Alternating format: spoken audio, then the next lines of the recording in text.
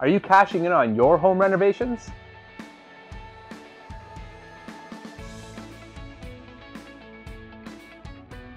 Have you thought about what renovations are going to make you the most money? Well, let me tell you which ones do. Spend your money on your kitchens and your washrooms. These are big ticket items that a lot of home buyers do not have the time or the money to spend on. So when you go to sell your property, get these two items done so that people move them out of the way and you get the most bang for your buck.